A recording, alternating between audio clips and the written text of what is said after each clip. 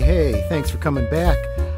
You know what? I just got through doing my second action figure, I don't know what you call it, unboxing.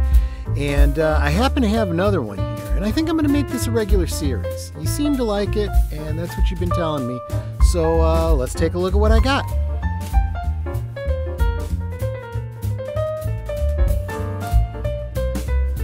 So this one is not from Tongori. This was an impulse buy, and I'll explain why in a second. This came from eBay. eBay is Netter's domain. She's the eBay queen. I decide there's something I want, and I'll say, honey, can you get this for me? And then she'll go and find the best price because she's amazing that way. So what I have here is Princess Leia from the EU. This is the Dark Empire figure from the Power of the Jedi line from back in the 90s. And this was partly because I had ordered that sequel trilogy Leia, and I was like, no. You know, I believe that the Filoniverse is forging a new future for the Skywalker saga, and you know, right now in the Mandalorian era, this would be about the time that this character would be around. And I think that we're going to be seeing her back in canon soon enough.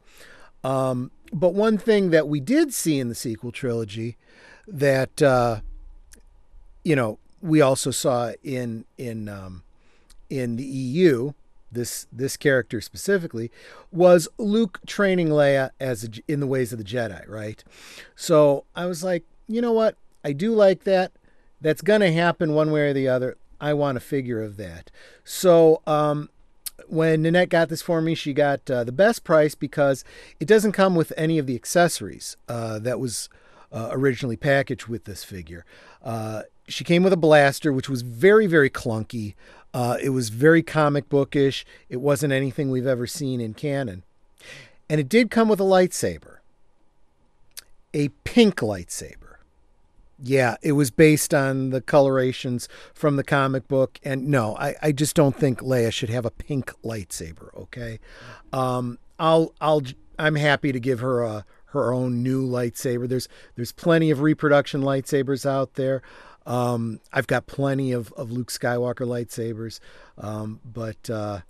Yeah. So that's really all there is to it. Something to display with my Cara Dune and Mandalorian figures, and like I said, an impulse buy.